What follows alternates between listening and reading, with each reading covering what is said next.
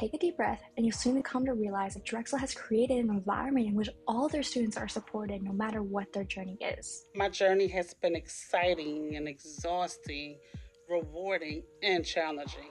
It's been a true reflection of life. Drexel taught me, and then taught me again, and then again, and then last week, even once more, that I had to step my game up. Drexel has given me a new way, a more balanced way to grapple with life. We are going to be okay. We faced a lot of challenges, and we're going to continue to face challenges.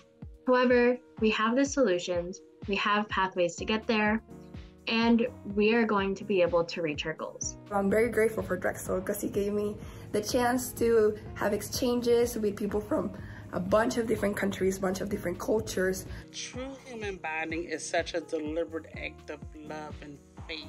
Whether we are sitting in an office building or next to someone in a lecture hall, or if we are just merely linked by Zoom, that true and real connection can be formed in all of those spaces when we allow it to, and when we give ourselves and each other permission to be seen and heard and valued. The human spirit will not let a pandemic stop them from seeking new opportunities and making change within the world. If we were to remain stagnant and cower at the moment things became difficult, we diminish that flame. So continue to be uncomfortable, to continue to challenge yourself, to forge your own path, and remember the human spirit is strong and will continue to do so. I think now today, we can take our degrees. For a second, we can sigh and let admission wait, but just for a couple hours until we're done celebrating our graduation and go out to change the world. Congratulations, class of 2023.